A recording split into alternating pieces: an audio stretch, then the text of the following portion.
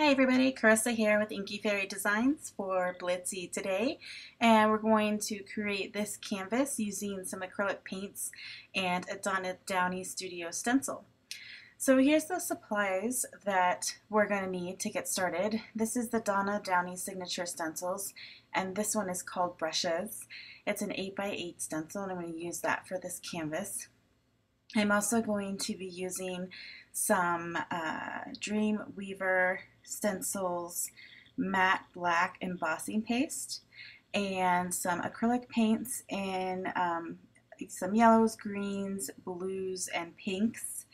And I have a 12 by 12 stretched canvas that I'm going to create this piece on. So I'm always going to start by priming my canvas with some Liquitex white gesso, and I know these canvases are already primed, but just because this is the gesso that I am familiar with and that I use, I always prime my surface with this when I'm getting ready to get started. So I'm just putting a very light coat with my paintbrush, and I will let that set aside and dry. And I put my stencil on the canvas, kind of trying to figure out where I want to have the paintbrushes, because when I saw these paintbrushes, I knew in my mind I wanted to create this bright, beautiful canvas with lots of colors and paint kind of dripping off of the page. So I wanted to know where I wanted to start the paint, where the brushes kind of were going to lay and on the canvas, and so that way I would know where I wanted to put my paints. And then I just put a drop of paint on them on the canvas directly, and I will move it around with my fingers, and then I'm going to spray it quite generously with some water. And this is going to make the paint a lot more liquid than it normally would, and it's going to create the drips that I wanted, because I really wanted these colors to blend and drip towards the bottom of the canvas and just create this kind of smush of colors just blending all into each other. So when I saw this stencil, I knew exactly what I wanted to use it for, which is not usually something that happens for me, but I don't know, these paintbrushes were just so cool, and I just had this vision in my head and couldn't wait to get started on it. So it's really easy to do. So I did the purple and the pink, or the blue and the pink first, and kind of let those drip into place and dry. I used a heat tool to dry it because I was impatient and I wanted to move on to the green and the yellow. But if I wouldn't have dried that green or that blue before mixing in the green, I don't know, it would still be pretty, but I just wanted to make sure that I wouldn't get some weird kind of mixes.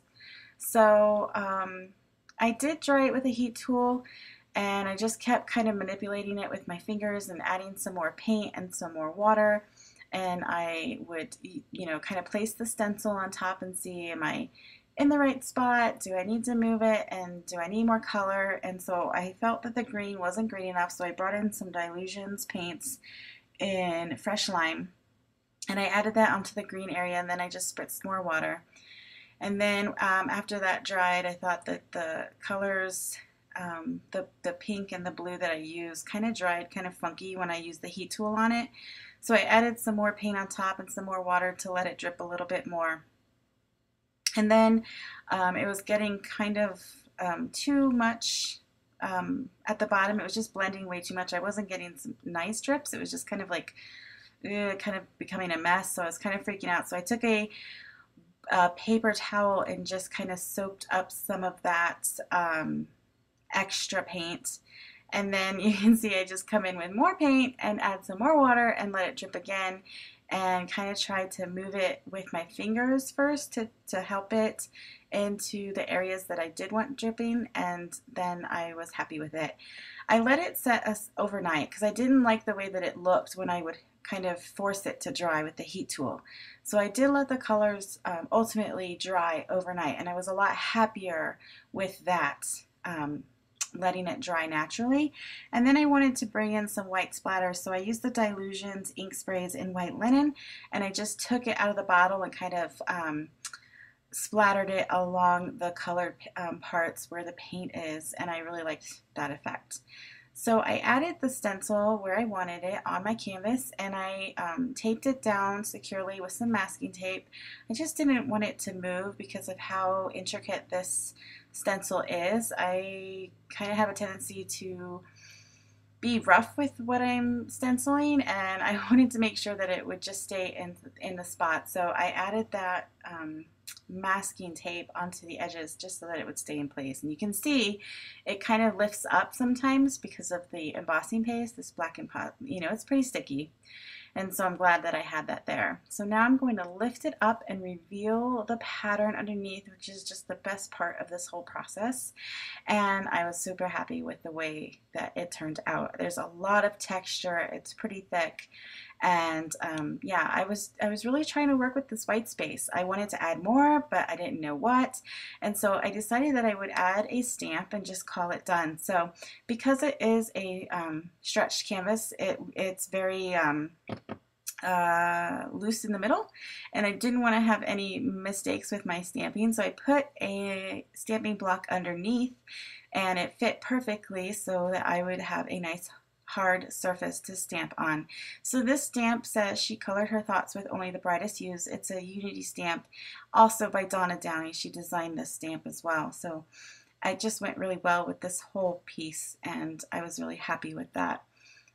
When I was done with that, I set it aside, and I kept looking at it and thought it just needed something a little bit more and another extra pop of white. So I brought out my Imagine Crafts Irresistible Picot Embellisher in Wedding Dress, and I started at the top, even though it's going to be white on white at that top until we get to the paint, the colored paint at the bottom.